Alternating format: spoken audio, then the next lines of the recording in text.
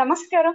మన వాయిస్ ప్రేక్షకులకి ఒక ఒక గొప్ప డైరెక్టర్ అని చెప్పనా, లేకపోతే ఆర్టిస్ట్ అని చెప్పనా, ఇవన్నీ కాదు రచయిత అని చెప్పనా, మాటలు పంట ఎలా ఉంటుందంటే మనం మాట్లాడుకునే మాటల్లా ఉంటాయని చెప్పనా, ఇలా కాదు కొత్త రకం బరబడికి శ్రీకారం చుట్టే ఒక డైరెక్టర్ అని చెప్పనా. ఏం చెప్పినా తక్కువే. ఈజ్ నన్ దాన్ రాజ్ మాదిరాజు గారు. సో మాదిరాజు గారికి వెల్కమ్ చెప్దాం మన స్టార్ లో. సో వెల్కమ్ టు మన స్టార్ కార్యక్రమం అండి. మాదిరాజు గారు, రాజు గారు, మాదిరాజు గారు. యా యా రెండు రాజులు. Thank you, thanks lot. Good to be here. Thank you so much sir. So నేను మీ ఏదైతే ఇంటర్వ్యూ చేస్తున్నానని నేను నా ఫేస్బుక్, నా సోషల్ మీడియా సైట్ లో పెట్టగానే నాకు వచ్చిన కొన్ని క్వశ్చన్స్ లో వాటిని కూడా నేను అడుగుతాను. అందులో అపర్ణ గారు అని ఒక ఆవిడ, మీకు బిగ్ ఫ్యాన్ అట, వాళ్ళ ఫ్యామిలీ మొత్తం. తను అడగమన్న 3 క్వశ్చన్స్ అడుగుతాను, కానీ మిడిల్ ఆఫ్ లో. సో బిఫోర్ దట్ వన్, నేను మిమ్మల్ని అడగాల్సిన విషయాలు చాలా ఉన్నాయి. కానీ మీ స్టార్టింగ్ కెరియర్ 1994 నుంచి అక్కడి నుంచి మొదలు పెట్టినా, అంతకు ముందు నుంచి సినీ ప్రస్థానం మొదలు పెట్టినా తెలియట్లేదు. సినిమా యాజ్ ఇట్ ఈస్ గా సినిమా ఇండస్ట్రీలో పర్సే ఐ కేమ్ ఇన్ 96. ఒసే రామలమ్మ, కళ్యాణ ప్రాప్తిరస్తు 2 సినిమాలతోటే మొదలైంది. దాని ముందు I was a bit on stage ఇది వీళ్ళ ఆర్కెస్ట్రా గ్రూప్స్ ఉంటాయి కదా రోడ్ల మీద, ఆ గ్రూప్స్ లో తెగ తిరిగాను వాళ్ళతోటి. So I టూర్డ్ around I won't say country, ఎక్కువ కాదు, కొన్ని మేబీ 10-12 ప్రోగ్రామ్స్ చేస్తుంటాం కానీ, బట్ ఆంధ్రప్రదేశ్ మొత్తము తిరిగాం. We have done some really good shows. అప్పుడు ఏంటంటే పాట నిజంగా శృతి పక్వంగా ఉందా లేదా తెలియకుండా కూడా మైక్ ఇస్తే పాడేయటం అనేది అలవాటు అయిపోయింది. సరే వీడి ఎంతూజియాజం బాగుందని చెప్పని మైక్ ఇచ్చేవాళ్ళు, నేను పాడేసేవాడిని. So yeah, that was like about 3 years పాటు I was with Hyderabad film talents guild అని ఇక్కడ ఒక గ్రూప్ ఉండేది. ఆ గ్రూప్ తోటి తిరిగాము. బట్ 95 ఎండ్లో ఐ కేమ్ టు, నేను దాసనారాయణరావు గారి దగ్గరికి వచ్చాను. త్రూ కేఎస్ రామారావు గారే ఆయన నన్ను ఇంట్రడ్యూస్ చేశారు. దెన్ దాసరి గారి దగ్గర 96 బిగినింగ్ లో ఉగాది రోజు జాయిన్ అయ్యాను. It's about 25 years now. And yeah, అలా మెమరబుల్ మూమెంట్స్ అన్ని ఉన్నాయి కదా, కొన్ని వందలు ఉన్నాయి. ఇన్ఫాక్ట్ అవి చాలా వరకు నేను ఫేస్బుక్ లో నా పోస్టుల్లో పెడుతూనే ఉంటాను. చాలా మందికి తెలుసు.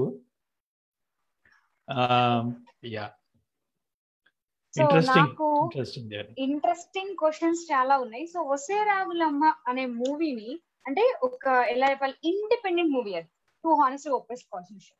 అంత ఫ్యూ సక్సెస్ అవుతుందని మీరు తీసేటప్పుడే ఊహించారా, లేకపోతే గో విత్ ద ఫ్లో అనుకున్నారా? అంటే నాకు తెలియదు, టు బి ఆనెస్ట్. నాకు అసలు ఏం జరుగుతుందో అర్థమయ్యే టైంకే సగం పైగా ప్రొడక్షన్ అయిపోయింది అది. Because that was my first movie as an assistant director.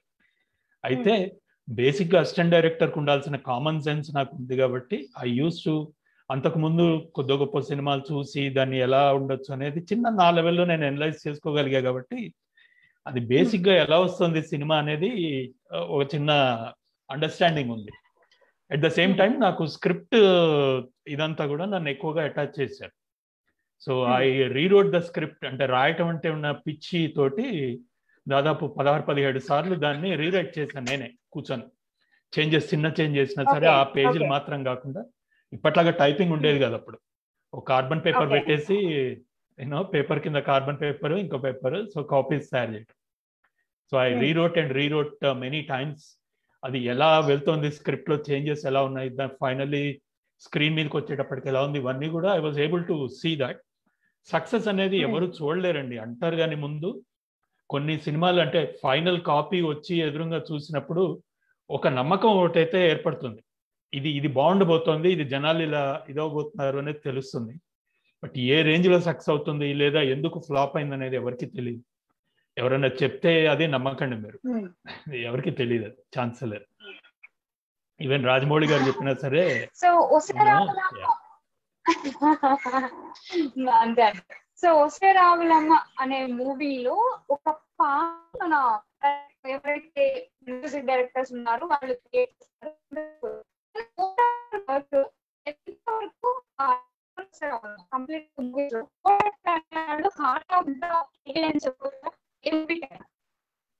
నాకు బ్రేక్ అవుతూ వస్తుంది మీ వాయిస్. క్వశ్చన్ సరిగ్గా అర్థం కాలేదు.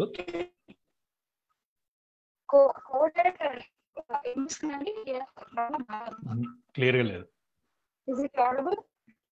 Yeah it is, but break అవుతూ వస్తుంది, కంప్యూటర్ వాయిస్ లాగా వస్తుంది.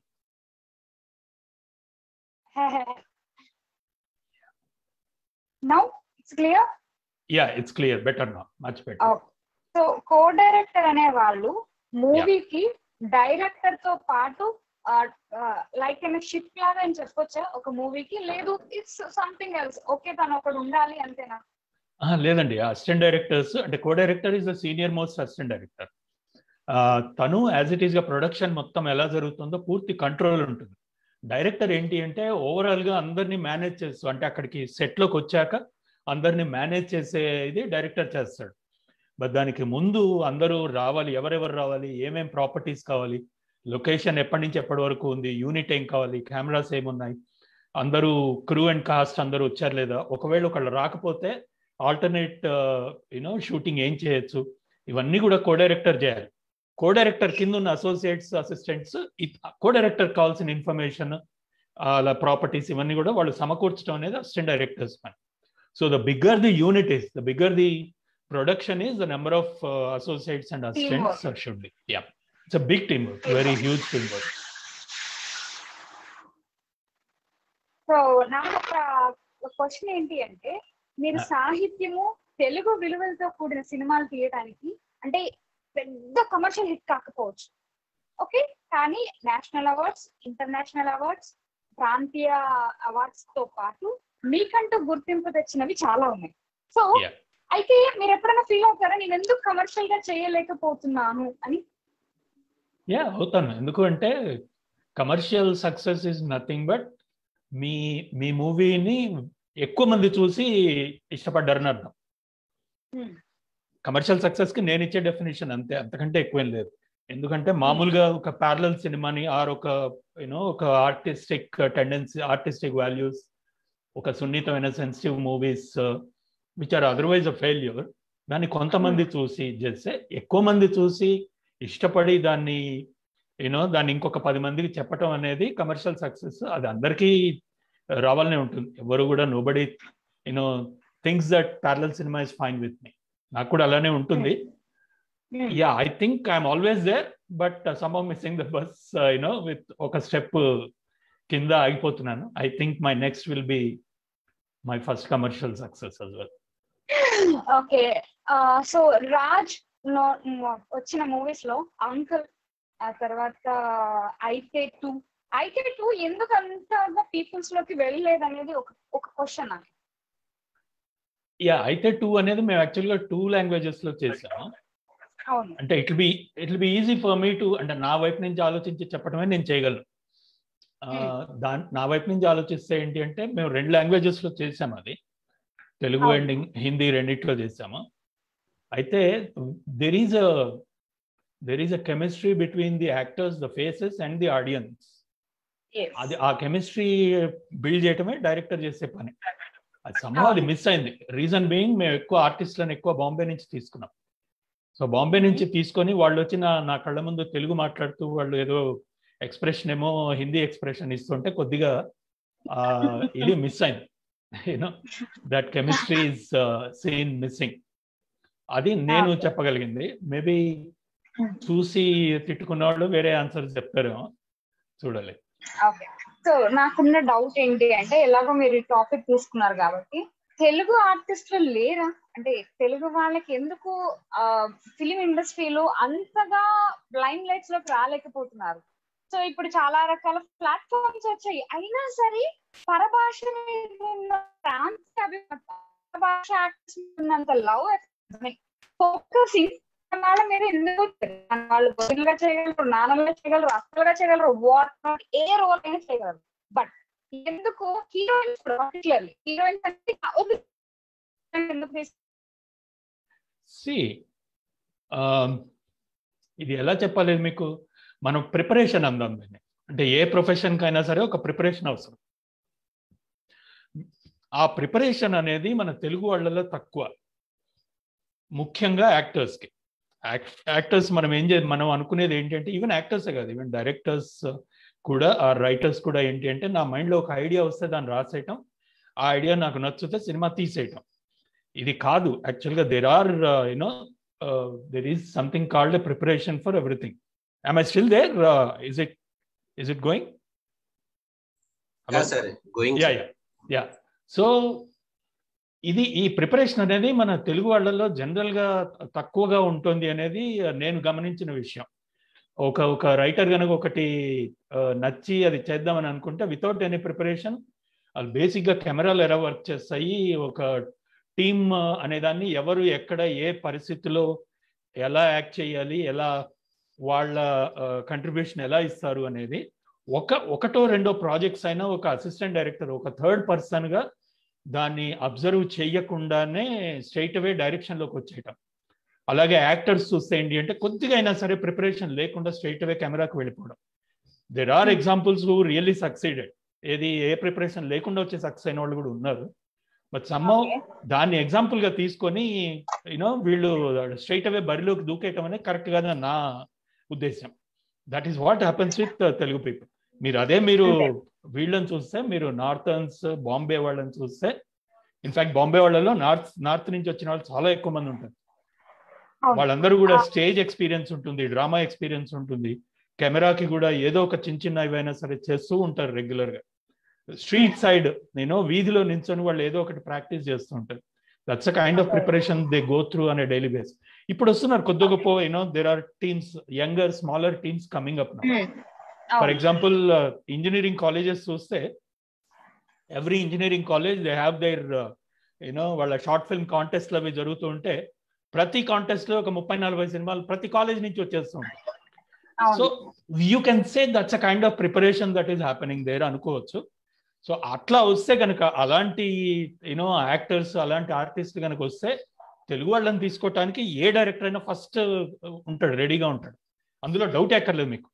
లేకపోతే ఇప్పుడు వస్తున్న వీళ్ళు చాందిని చౌదరి కానీ, లేకపోతే రూపా కొడవయూర్ కానీ, లేకపోతే రాజశేఖర్ గారి పిల్లలు కానీ, వీళ్ళందరూ కూడా దేర్ ఆల్ కమింగ్. ఛాయాదేవ్ గారి మనోరాలు వస్తుంది, she is a wonderful artist. There are so many of them that are coming. And definitely Telugu వాళ్ళకే ఎప్పుడు ఫస్ట్. ఎందుకంటే నా యాక్టర్, నా డైలాగులు వాడికి తెలియకుండా, అర్థం లేకుండా చెప్పేవాడు కంటే, అర్థం ఏం మాట్లాడుతున్నాడు తెలియకుండా ఎక్స్ప్రెషన్ ఏదో ఇచ్చే, నేను చెప్పే కదా అయితే 2.0 జరిగింది. దానికంటే definitely I would rather vote for even if it is a new comer, వాళ్ళని ట్రైన్ చేసి ఒక తెలుగు అమ్మాయిని, తెలుగు అబ్బాయిని పెట్టుకోవడానికి ఎక్కువ ఇష్టపడతాను. So like me any other director. Sorry for the interaction. Actually నాకు నెట్వర్క్ సడన్ గా డౌన్ అయిపోయింది, సో అందువల్ల నేను కట్ అయ్యాను. Now it looks good. So అయితే thank you so much. So నాకు ఇంకొకటి ఏంటి అంటే, అపర్ణ గారు ఏమడుగుతున్నారంటే, సో నాకు చాలా మంచి క్వశ్చన్ అడిగారు ఇవాళ ఆవిడ. నాకు చాలా నచ్చింది ఫస్ట్ ఆవిడ అప్రోచింగ్. సో ఏమన్నారు అంటే, షోలో తెలుగు సాంప్రదాయాలు, తెలుగు విలువలు, తెలుగు మాటలు, వీటితో పాటు తెలుగు తనం ఉట్టిపడేలా ఉంటాయి మాటలు. అక్కడక్కడ ఇప్పుడు మనం మాట్లాడుకునే ఇంగ్లీష్ ని, అంటే ఎలా అయితే మన వాడుక భాషలో ఇంగ్లీష్ అయిపోయిందో, తన వే ఆఫ్ టేకింగ్ మూవీస్ కానీ, తన వే ఆఫ్ అపీరెన్స్ కానీ, ఈజ్ యాక్టర్ గా కానీ సేమ్ అలానే ఉంటారు కదా. ఫాదర్ క్యారెక్టర్ చేసేటప్పుడు తన ఇంట్లో ఏమైనా ప్రాక్టీస్ చేసుకుని వస్తారా, లేదు తన నేషనల్ గానే అలానే ఉంటారా అనేసి అడిగారు అనమాట. ఎందుకంటే ప్రతి సినిమాలో ఫాదర్ క్యారెక్టర్ మీకంటూ ఒక యూనిక్ ఉంటుందంట. సో వాళ్ళు అంతగా అబ్జర్వ్ చేస్తారట మీ గురించి. థ్యాంక్స్ ఫర్ ది అబ్జర్వేషన్ అండి. ఇన్ఫాక్ట్ నేను అబ్జర్వ్ చేయటం మొదలు పెట్టాలి. నేను ఇప్పటి వరకు నేను యాక్ట్ చేసిన సినిమా లేదు, నేను చూసుకున్నది లేదు ఇప్పటి వరకు. బట్ ఫర్ అఫ్ కోర్స్ కళ్యాణ Vaibhogame, because that was my first experience as an actor. అందుకని థియేటర్లో నా వైఫ్ అండ్ కిడ్ తో కలిసి వెళ్ళి కూర్చొని చూశాను. ఒక మూల కూర్చొని పెళ్లి కూతుర్ని ఎక్కడైనా మాట్లాడమంటే మీరు కూచిపూడి డాన్సర్ కదా. Eluru Kattamanchi CRR college. Let's say that's me. నేను నా క్యారెక్టర్ ని నేను చూసుకున్నట్టే ఉంది దానిలో, కళ్యాణ వైభోగంలో. అండ్ తర్వాత డైరెక్టర్స్ కూడా జనరల్ గా నా క్యారెక్టర్ ని నేను ఫేస్బుక్ లో పెట్టేదాన్ని, లేకపోతే నేను జనరల్ గా మాట్లాడేదాన్ని చూసి, వీడు దీనికి తప్పించి ఇంకా దేని సూట్ అవడు అని అలాంటి క్యారెక్టర్స్ ఇస్తూ పోయారేమో. సో యాజ్ ఇట్ ఈస్ ఒక 3-4 సినిమాలు తప్పించి అప్పట్లో ఒకడు ఉండేవాడు, యూనో అట్లాగే ఇప్పుడు కొత్తగా ఒక 2 వెబ్ సిరీస్ వస్తున్నాయి, వాటిలో కూడా కొంచెం డిఫరెంట్ ఇవి చేస్తున్నా. సో అట్లాంటివి తప్పించి అదర్వైజ్ పెద్దగా కొత్తగా నేను చేయటానికి నాకు రోల్స్ వచ్చింది లేదు, టు బి ఆనెస్ట్. మధ్యలో నేను బ్రేక్ కూడా తీసుకున్నాను. కూడా ఉంది కదా, ఉన్నది ఒకటే జిందగీలో కొంచెం serious father character. Serious father, I don't know ఎంతమంది నిజంగా నమ్మారో నేను సీరియస్ గా ఉన్నానని తెలియదు, బట్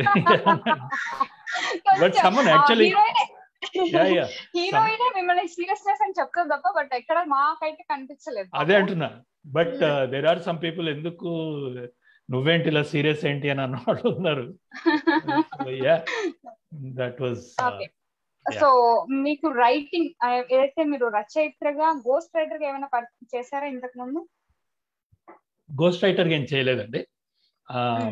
ఐ హెల్ప్ ఫ్రెండ్స్ కొంతమందికి, బట్ నాట్ వెరీ సిగ్నిఫికెంట్ గా ఏమి కాదు.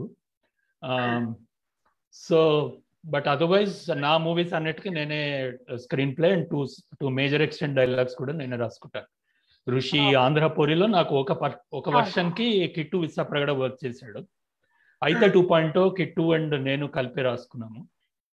సో ఐ బిలీవ్ డైరెక్టరే రైటర్ అయితే ఒక గొప్ప అడ్వాంటేజ్ ఉంటుందనేది నా ఉద్దేశం. ఎందుకంటే నా మైండ్ లో ఒక ఫ్లో ఉంటుంది, ఒక క్యారెక్టర్ ఇలా మాట్లాడాలి, ఇంతే మాట్లాడాలి, ఈ ప్లేస్ లో ఒక మ్యూజిక్ వస్తుంది లేదా సైలెన్స్ వస్తుంది, ఈ కైండ్ ఆఫ్ ఫీల్ ఒకటి ఉంటుంది. అందుకే అదర్వైజ్ ఇప్పుడు ఆంధ్రపూరిలో మన హీరోయిన్ ఫాదర్ క్యారెక్టర్ మాట్లాడాల్సింది గోదావరి అగ్రహారం భాష. అది నేను I'm not an expert in it, so అందుకని కిట్టుకి ఇంట్రెస్ట్ చేశాను అది. అట్లాగే అయితే 2.0లో టెక్నికల్ భాష మాట్లాడాలి. సో అతను he's an engineer and he knows things కాబట్టి ఒక హ్యాకర్ని, ప్రొఫెషనల్ హ్యాకర్ని కూడా తెచ్చి పెట్టుకొని వాళ్ళిద్దరూ నేను కలిపి రాస్తాం dialogues. So I kind of right my own scripts, but అప్పుడప్పుడు I take help from out side. So మీకు డైరెక్టర్ గా బాగుందా, మీరు యాక్టర్ గా మిమ్మల్ని మీరు స్క్రీన్ అంటే చూసిన తక్కువైనా మీరు ఏది బాగా హ్యాపీగా ఫీల్ అయింది మీకు? యాక్టర్ ఐఎమ్ నెవర్ హ్యాపీ అండి. యాక్టర్ గా యాక్టర్ ఈజ్ నాకేమనిపిస్తుంది, ఒక పక్కన కూర్చొని అబ్జర్వ్ చేస్తూ ఉంటాను నేను యాక్టర్ గా కూడా. అంటే ఐ ఫీల్ వాట్ ఈస్, నేను అప్పుడప్పుడు అడుగుతూ ఉంటాను లెన్స్ ఎంత, లెన్స్ ఏమేశారు, కెమెరా ఏంటి అని అడుగుతూ ఉంటాను, తిట్లు తింటూ ఉంటాను వాళ్ళతో. నీకేం పని, లెన్సే ఉందో నీకెందుకు అని. సో అట్లాగే చేస్తూ చేస్తూ కెమెరాలోకి చూసేసి మాట్లాడేస్తూ ఉంటారు. సో అంటే ఇప్పుడు కాదు, ఇప్పుడు కొద్ది గొప్ప కొన్ని సినిమాలు చేసే కాబట్టి ఇది లేదు. కానీ ఫస్ట్ సినిమా నందిని ఎక్కడి నుంచో మూల నుంచి తిట్టేది నంది గారు. సో రాజ్ గారు కెమెరాలోకి చూస్తున్నారు అని చెప్పాను. So it was like I'm never an actor by my conscience, by my persona. I'm not an actor, though I may be a performer to performance అనేది నా చిన్నప్పటి నుంచి గ్రూప్స్ దొరికితే ఏదో మాట్లాడడం, మిమిక్రీ చేయటము, పాటలు పాడటం ఇదైతే అలవాటు ఉంది. బట్ కెమెరా అనేటప్పటికీ, ఒక సినిమా అనేటప్పటికీ I'm more A director then an actor.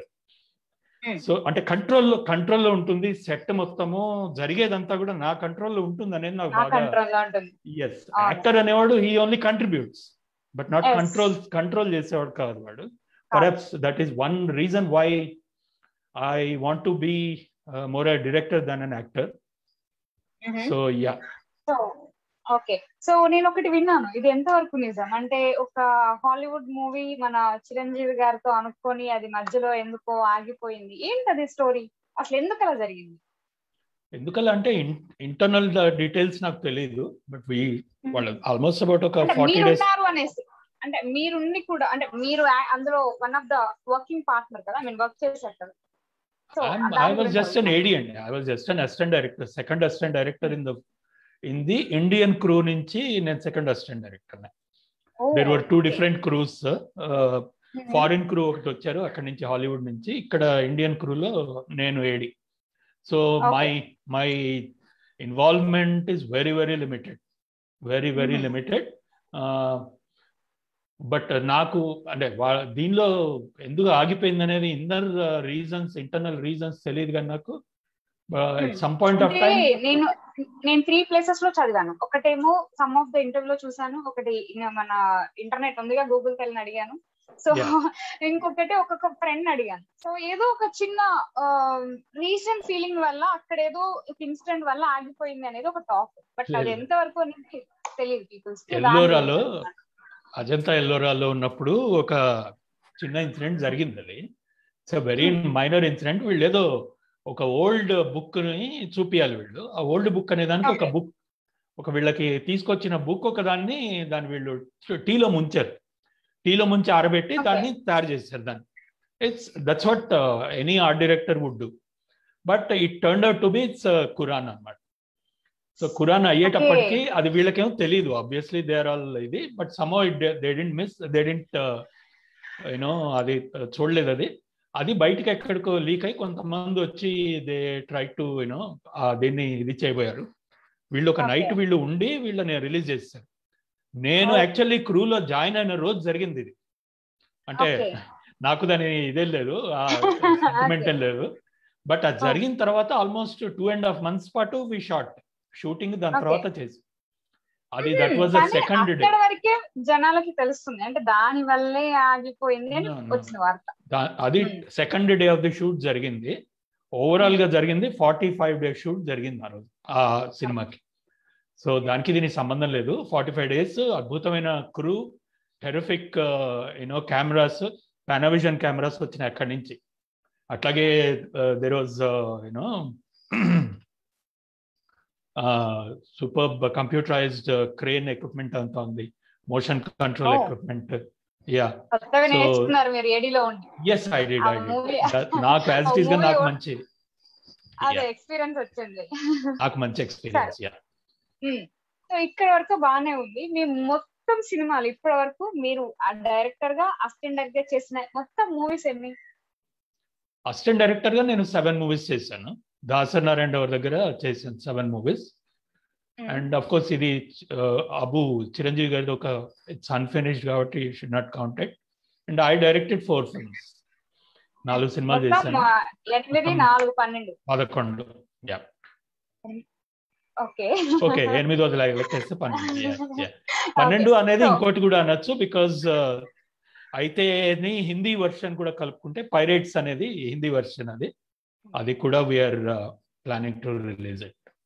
So నాకు ఒక డౌట్ ఏంటి అంటే, ఆంధ్ర కోరి మూవీకి అది ఒక తమిళ్ డబ్ మూవీ. సో ఎందుకు డబ్ మూవీస్ ని పీపుల్, అంటే సోషల్ మీడియా వచ్చేసిన తర్వాత అందరం డబ్ మూవీ అని మనకు తెలుస్తుంది, బిఫోర్ దట్ వన్ తెలియదు, కాపీ చేసేసి చక్కగా అంటే మక్కి టు మక్కి దిప్పపోయినా కానీ కొంచెం మన స్టైల్లో మార్చేసి తీసినా కానీ జనాలు చూసేవాళ్ళు. ఇప్పుడు తెలిసిపోతుంది. తెలిసిన తర్వాత ఏమవుతుంది అంటే, ఫర్ ఎగ్జాంపుల్ మాట్లాడుకోవాలంటే మొన్న మధ్య వచ్చిన శర్వానంద్ గారి మూవీ మాట్లాడుకోవాలి. అదే మూవీ సేతుపతి గారు తీసినప్పుడు పీపుల్స్ అసలు లాంగ్వేజ్ అర్థం కాకపోయినా చూస్తాం మేమైతే అంతగా. సో ఈ మూవీ కొంచెం ఎలా అంటే అంతగా జనాలకి రీచ్ అవ్వలేదు. అలా నేనేమంటే డబ్ మూవీస్ ఎందుకు పీపుల్స్ ని అంత కనెక్టివిటీ తీసుకోలేకపోతున్నాయి అనేది నాదొక చిన్న క్వశ్చన్. చిన్న కరెక్షన్, ఇది డబ్డ్ కాదు, ఇది రీమేడ్. డబ్బింగ్ అంటే అవే యాక్టర్స్. మీరు విజయ్ సేతుపతి ఇది ఎలా అయితే చెప్పారు దాన్నే తెలుగులో డబ్ చేయడం. సో రీమేక్ అయ్యేటప్పటికి రీమేక్ లో సక్సెస్ అయిన సినిమాలు చాలా ఉన్నాయి, చాలా, 1 కాదు 2 కాదు. దేర్ ఆర్ ఇన్ఫాక్ట్ మన బాహుబలి బయటకు వెళ్ళి కూడా డిఫరెంట్ వర్షన్స్ అది సక్సెస్ అయింది. Though it's partly dubbed and partly remade again.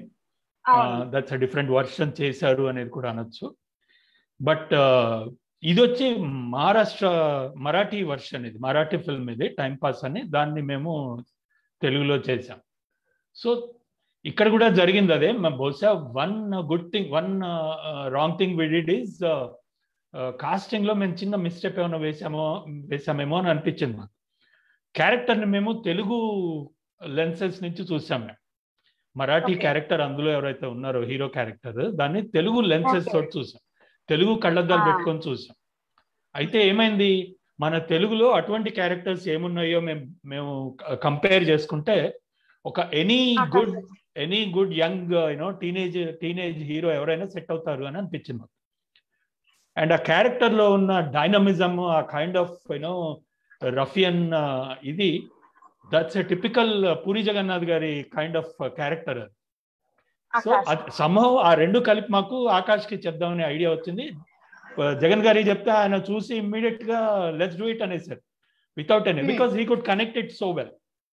But బహుశా మేము ఆలోచిస్తే అంటే ఆఫ్టర్ వాట్ హ్యాపెండ్ ఆలోచిస్తే అటువంటి స్టోరీ మనకి యాజ్ ఇట్ ఈస్ గా మనకి ఇంతకుముందు చాలా వచ్చి ఉండొచ్చు అన్న ఫీలింగ్ వచ్చేస్తుంది.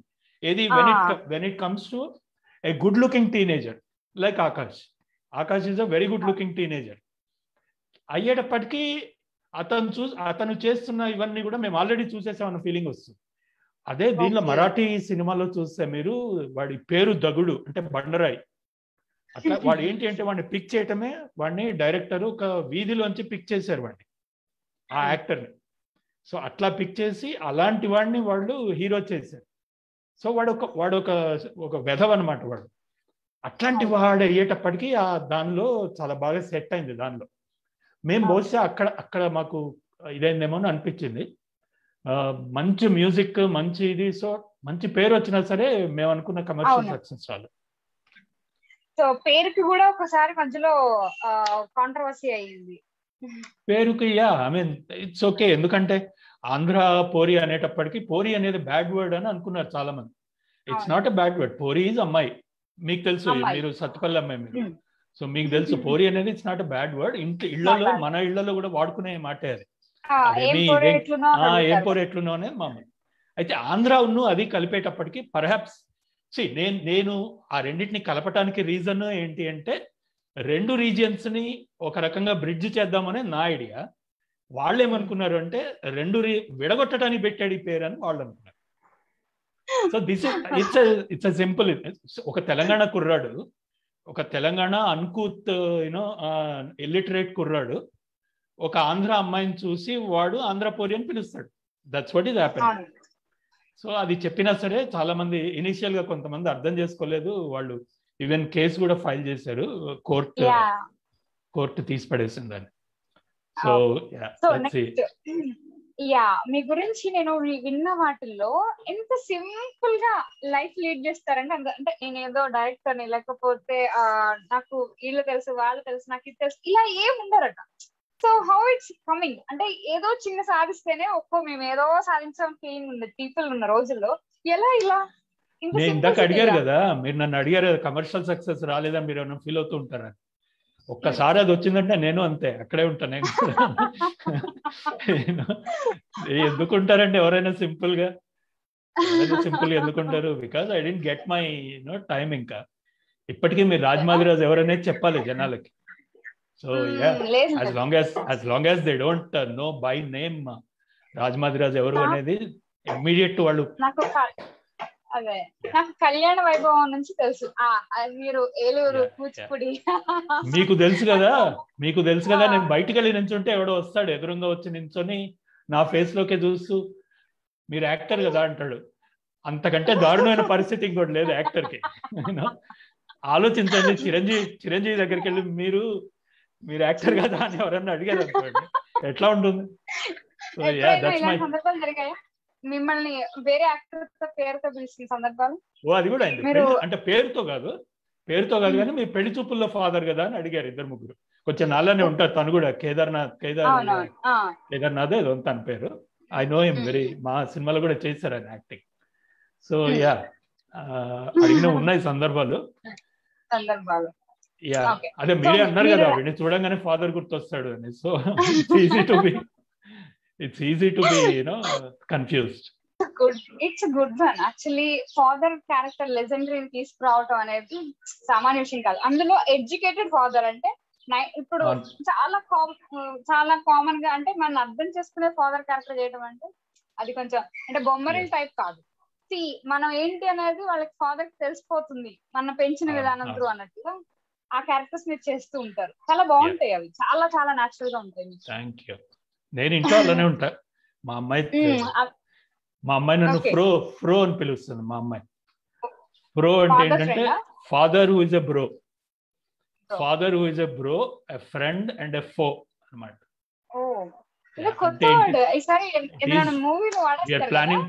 We are planning to make a show called Fro అన్నమాట.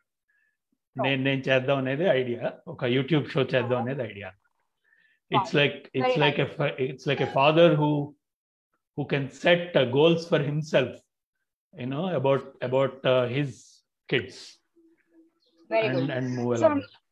నాకు ఇంకొక డౌట్ ఒకటి ఉంది. అదేంటి అంటే ఇది ఖమ్మం పాలవంచ సంథింగ్ మీరు చదువుకోవాలని చెప్పినట్టున్నారు కాబట్టి, సో మీకు ఇక్కడ మన కల్చర్ మీకు తెలుసు.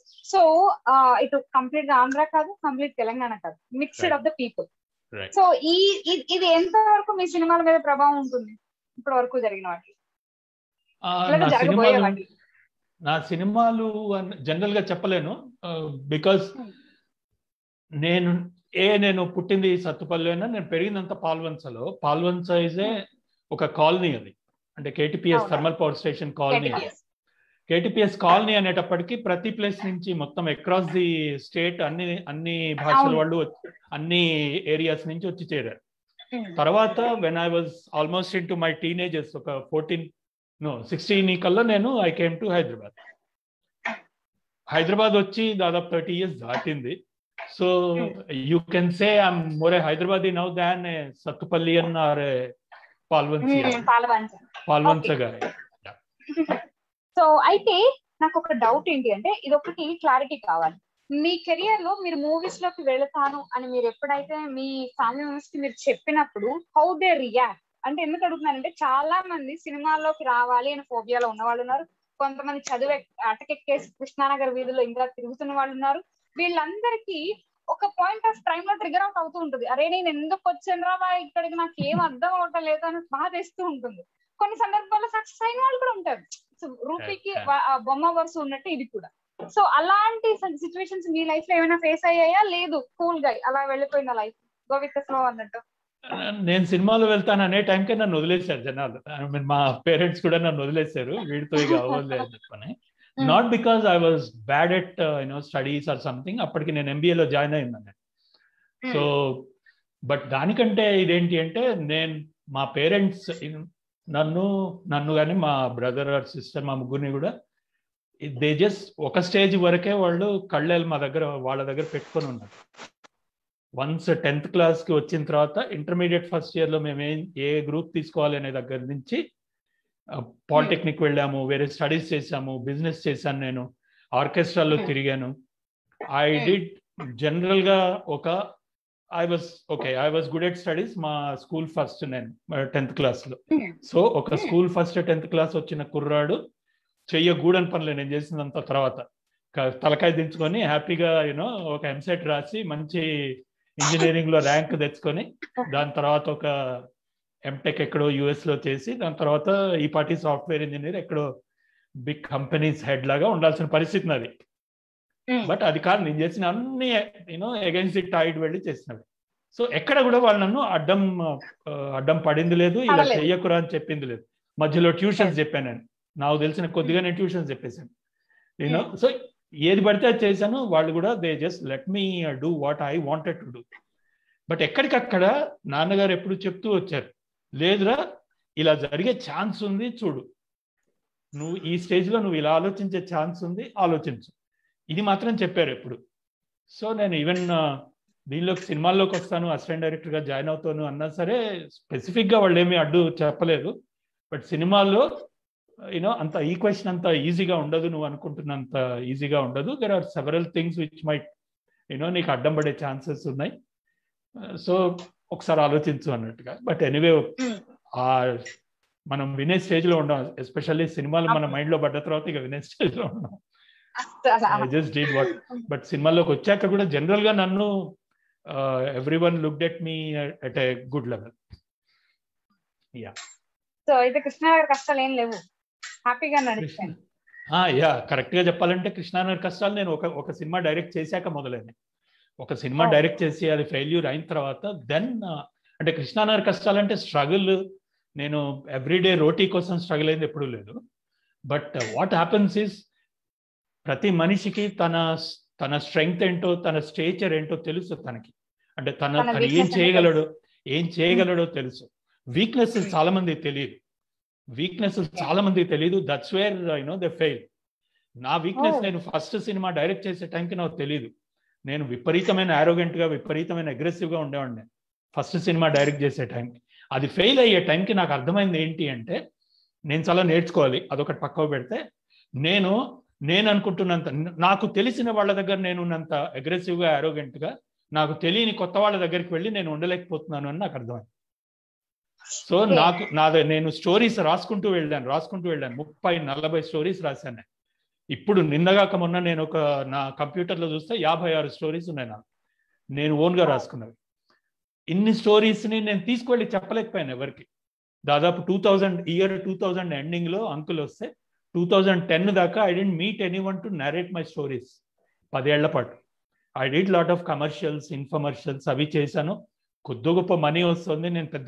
నేను ఓవర్గా మీరు అన్నట్టు కృష్ణానగర్ కష్టాలు లేవులే కానీ, బట్ ఏదైతే ఒక అనుకొని వస్తామో, ఏదైతే మనం చెయ్యగలము అనే నమ్మకం ఉంటుందో, అది చెయ్యలేనప్పుడు వచ్చే ఇది ఉంటుంది చూడండి, దుగ్ధం ఉంటుంది చూడండి, బాధ ఉంటుంది, పెయిన్, అది నిజంగా ఒక తెలివైన వాడిని, ఒక నిజంగా టాలెంట్ ఉంది అని నేను అనుకుంటున్న వాడిని అది చాలా బాధ పెడుతుంది, అది చాలా పించ్ చేస్తూనే ఉంటుంది. బట్ సమ్హౌ ఆ పీరియడ్ ఆఫ్ టైం మాత్రం it was a very dark period for me. ఆ 10 years I did some work but not good enough to be told as a good work, మంచి వర్క్ అని చెప్పుకునేట్లు. Okay, so ఇప్పటి వరకు assistant director గా చేస్తూ నేర్చుకున్న వాటిలో ఎవరైనా అంటే బల్పం పట్టుకొని ఏళ్ళతో దిద్దినట్టు దిద్దిస్తారా ఎవరైనా పెద్ద డైరెక్టర్లు? లేకపోతే మనం అన్ని స్ట్రైట్ గా వెళ్ళేసి ఓహో ఇది చేస్తాడు, ఆయన అది చేస్తాడో, ఇది రాస్తాడా, ఇలా నేర్చుకోవాలా? ఎవరు చేసినా అదే చేస్తారండి. ఎవరు చేసినా అసిస్టెంట్ డైరెక్టర్లకి ఇది చేసినందువల్ల ఇది అవుతుంది అని చెప్పరు.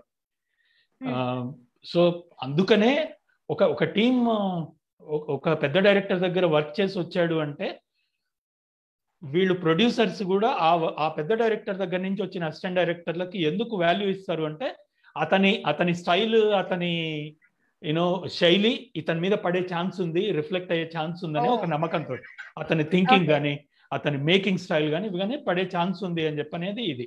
అది కాక మేకింగ్ లో ఉన్నాడు, ప్రిపరేషన్ అదంతా కూడా తెలుసు కాబట్టి చేయగలడు అని నమ్మకం నాకు పర్సనల్ గా. బట్ దాసరి గారు చాలా నేర్పించారు, పక్కన మీరు అన్నట్టు బలపం పట్టుకునే నేర్పించారు.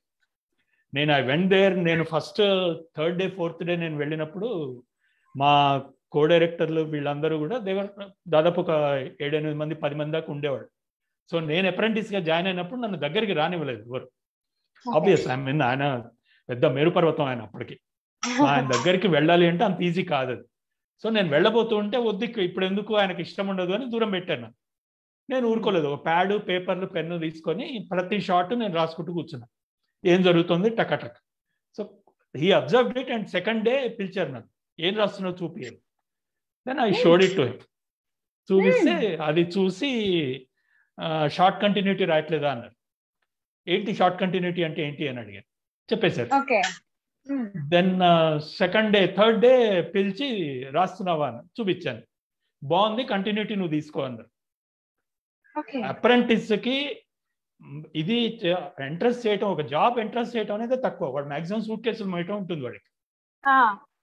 సో ఆయనంతట ఆయన వర్క్ ఇచ్చారు. 4th డే ఆ రోజే అడిగారు, ఆ రోజే నీ పేరేంటని అడిగారు. 4th డే నా పేరు పెట్టి పిలిచారు. దట్ వాజ్ ఎ బిగ్ ఇదనమాట. అంటే దాసనారాయణరావు గారు అసిస్టెంట్ డైరెక్టర్ల పేర్లు గుర్తుంచుకోవటం అనేది చాలా రేర్ అనేది అప్పటి. అసలు యాక్చువల్లీ అది ఎట్లా అనిపిస్తుంది అంటే, అంటే అప్పటికి ఒక దిగ్గజం మన పేరు ఆయన నోట్ నుంచి రావడం అనేది అసలు మామూలు విషయం కాదు. సో అదైంది. సో అట్లా మామూలుగా కాదు. సో అట్లా ఫస్ట్ స్కెడ్యూల్, 2nd స్కెడ్యూల్ అయ్యే టైంకి నేను I kind of moved in the ladder little more than expected. So title ఏం పడేది అనేది చిన్న విషయము, అసిస్టెంట్ డైరెక్టర్ అనే పడేది కానీ, but he gave me lot of importance and ఇది ఇచ్చారు ఆయన. అండ్ 2nd మూవీ అయిపోయే టైంకి ఇవి కూడా మొదలు పెట్టారనమాట, మ్యాగజైన్స్ మొదలు పెట్టారు ఆయన. సో ఆ మ్యాగజైన్స్ లో కూడా చాలా రాసేవాడిని ఆయనతో పాటు కూర్చొని. ఆయన ఇది రాయి అని చెప్పని వెళ్తే నేను రాసి ఇవ్వటం. సో ఇవన్నీ కూడా చాలా పొలిటికల్ క్యాంపెయిన్స్ కూడా రాసి పెట్టాను నేను. So that was good, wonderful experience. Yeah, and wonderful experience. తర్వాత ఇంకొకటి ఏంటి అంటే, మీరు రాసేటప్పుడు ఏదైనా సీన్ ని ముందే మీరు ఓన్ చేసుకొని రాస్తారా ఏమైనా? అంటే ఎందుకు అడుగుతున్నానంటే, ఒకటి ఉంటుంది అంకుల్, సో ఆయన మన తరుణ్ తో మాట్లాడేటప్పుడు. సో అది ఒకటేమో రిషిలో కూడా ఉంటుంది, ఒక పాప కోసం వాడు ఏదైనా చేయడానికి సిద్ధంగా ఉంటుంది. సారీ బాబు కోసం. యాక్చువల్లీ నేను నిన్ననే చూసిన movie, I'm sorry. Rishi movie అంటే నేను గూగుల్ చేస్తూ ఉంటే అసలు ఏంటి కదా సెర్చ్ చేసుకోవాలి. సో సెర్చ్ చేస్తూ ఉంటే రిషి మూవీ కానీ అంకుల్ మూవీ అప్పుడు ఎప్పుడో చూస్తాను. మీరు చూసే టైంకి పాప అయిపోయి ఉంటుందిలే, చాలా రోజులు రిలీజ్ అయితే. లేదు బాబే ఉంది, నేను మిస్టేక్ అయినట్టు. యా, సో ఆ కిడ్ కోసం ఏం చేయడానికైనా సిద్ధమైన క్యారెక్టర్. సో అట్లాగా ఒక క్యారెక్టర్ ని మనం మేక్ చేసేటప్పుడు ఐ ఫీల్ నేను మేక్ చేసేటప్పుడు నేను ఏదైతే తయారు చేస్తానో ఇది నాకు నచ్చుతుంది, పీపుల్స్ కి కూడా నచ్చుతుంది అనే ఉద్దేశంతోనే చేస్తాం. కానీ కొన్ని సిమిలర్ మిస్టేక్స్ చేస్తూ ఉంటాం. అలా రిషిలో ఏమైనా చేశారా మీరు? అంకుల్లో కానీ రిషిలో కానీ? See again, it's again perhaps one of my drawbacks అనుకోవచ్చేమో. నేను ఇది రాస్తున్నప్పుడు ఇది జనాలకు నచ్చుతుందా అని రాయలేదు. ఆల్మోస్ట్ ఏది కూడా ఇది వీళ్ళకు నచ్చుతుందా అవతల వాళ్ళకి అనేది నేను చూడలేదు. బట్ అగైన్ రాసిన తర్వాత ఆలోచించరా అంటే ఆలోచిస్తాం, డౌట్ లేకుండా. రాసి ఒకసారి ఒక బేసిక్ ఫార్మాట్ వచ్చిన తర్వాత, స్టోరీ తర్వాత వాళ్ళ క్యారెక్టర్స్ ఇవన్నీ ఒక ఫార్మాట్ లోకి వచ్చి వీడిలా మూవ్ అవుతాడు, వీడిలా మాట్లాడతాడు అని అనుకున్న తర్వాత ఆలోచిస్తాను, డౌటే లేదు అందులో.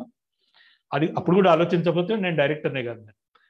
సో అది రాసేటప్పుడు ఒక ఫార్మాట్ అనుకుంటాం, వీడి ఈ క్యారెక్టర్ ఇలాగే బిహేవ్ చేస్తుంది, వీడు ఇలా బిహేవ్ చేయడానికి ఇలాంటి రీజన్స్ ఉన్నాయి, వీడు పుట్టి పెరిగిన కారణాలు ఇవి, పెరిగిన తీరిది. మీరు అడిగారు కదా ఇందాక, మీరు పాల్వంచ సత్తుపల్లి కాబట్టి మీరు రాసే వాటిలో ఏమైనా ప్రభావం ఉంటుందా? సో అలా ప్రతి వాడికి కూడా వాడు పుట్టి పెరిగిన దాని మీద ఉంటాయి, వాడి ఫ్యామిలీ ఏ విధంగా వాడిని ట్రీట్ చేస్తుంది ఏంటి అని. సో ఆ యాంగిల్లో ఆలోచించి ఒక ఇది ఎప్పుడైతే అనుకుంటామో దాని నుంచి ఎక్కువ డీవియేట్ అవ్వకుండా రాయటానికే ట్రై చేస్తాను.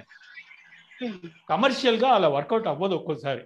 కమర్షియల్ గా ఏమవుతుందంటే ఆ మూమెంటరీ దీనికోసం ఒక్కోసారి ఆ క్యారెక్టర్ నుంచి బయటకు వచ్చి చేసి వెళ్ళిపోవాలి. అంటే జూనియర్ ఎన్టీఆర్ కనుక even if he's a soft గా, తను ఏం చేయాలి అంటే కమర్షియల్ దీనికోసం అని చెప్పని ఓ 10 మందిని కొట్టి వెళ్ళాలి. తను కొట్టి వెళ్ళినప్పుడు వచ్చే ఇదేదైతే ఉంటుందో మన ఆడియన్స్ కి ఇతను జూనియర్ ఎన్టీఆర్ నుంచి వీళ్ళు ఎక్స్పెక్ట్ చేసేది ఏదైతే ఉంటుందో అది ఇవ్వటం, దట్ ఈస్ కామర్స్. అది కమర్షియల్ ఫార్మాట్ అంటే. సో అది బహుశా నేను కొన్ని చోట్ల ఫెయిల్ అయి ఉంటాను, డౌట్ లేదు. సో అదర్వైజ్ చూస్తే ఒకసారి క్యారెక్టర్ అనుకున్న తర్వాత, ఎస్పెషల్లీ మీరు ఋషి అన్నారు, ఋషి క్యారెక్టర్ ఒక ఏమంటారు దాన్ని, ఒక ఫోకస్ తోటి వెళ్ళిపోతూ ఉంటుంది. ఈవెన్ అతను మాట్లాడే మాటలు రఫ్ గా ఉన్న ఒక ఇడియాటిక్ గా అనిపించినా సరే అతను మాట్లాడే దానికి ఒక లాజిక్ ఉంటుంది. సో కొన్ని ఇనీషియల్ గా ఈ అమ్మాయి అతన్ని హేట్ చేస్తుంది, ఇనీషియల్ గా షీ రియల్లీ హేట్స్ హిమ్, అతను ద కైండ్ ఆఫ్ దీంతో మాట్లాడేది. బట్ నెమ్మదిగా ఆలోచిస్తే అతను ఏంటో అర్థమవుతుంది. అతను ఏంటో అర్థమయ్యాక అతను మాట్లాడేవన్నీ కూడా స్వీట్ గా లవ్లీగా అనిపించడం మొదలు పెడతాయి. సో అందుకని అది ఋషి రాసేటప్పుడు ఈ చెయ్యి ఇట్లా పట్టుకొని రాశాను, పక్కకు వెళ్ళకుండా. నాకు ఇంకొకటి కూడా, మీరు మన ఆర్జీవి గారు లేకపోతే పూరి జగన్నాథ్ గారు, మీ కాంబినేషన్ లో అంతకు ముందు మీ కెరియర్ బిగినింగ్స్ లో ఏవైనా కొన్ని డిస్కషన్స్ కలిసి కూర్చొని చేసినవి, వాటిని ఇంప్లిమెంట్ చేసి స్క్రీన్ మీద ప్రజెంట్ చేసినవి ఏవైనా ఉన్నాయా? నేను ఆర్జీవి గారిని ఇప్పటివరకు కలవలేదు. ఓకే, ఆర్జీవి గారికి అదృష్టం లేదు నన్ను కలిసేది ఇప్పటివరకు. అది పక్క పెడితే జగన్ గారిని కూడా ఎక్కువ తెలిసింది లేదు. నేను ఫస్ట్ టైం కలిసింది ఆంధ్రపూరి టైంలో. దానికి ముందు నేను కలవలేదు ఆయన్ని. దాని తర్వాత 4-5 సార్లు కలిసాను. ఈజ్ ఎ గుడ్ ఫ్రెండ్ అంతే. మేము స్పెసిఫిక్ గా కూర్చొని డిస్కస్ చేసిందంటే లేదు, ఓన్లీ ఆంధ్రపూరి టైంలో ఆయన, నేను ఒక వర్షన్ రాసిస్తా రాజ్ చూడు, దానిలోంచి ఏం కావాలో తీసుకో, మీ ఇష్టమో తీసుకుంటే తీసుకోండి లేకపోతే అన్నారు. ఓకే సార్ అన్న, ఆయన రాసి పంపించారు. ఆయన అంతే 3 రోజుల్లో రాసేస్తారు ఏ స్క్రిప్ట్ అయినా. మన వల్ల అవ్వదు, చదవటానికి నా 4 రోజులు పట్టింది. సో ఫైనల్లీ చదివిన తర్వాత నేను చెప్పాను సార్ కొన్ని తీసుకుంటాను, బట్ ఓవరాల్ గా చూస్తే that is going out of నేను ఆలోచించిన దానికి డిఫరెంట్ గా వెళ్తోంది ఇది. I won't take much from it అన్నాను. No problem, it's your call అని అన్నారు. ఆ తర్వాత అసలేం మాట్లాడలేదు దాని గురించి.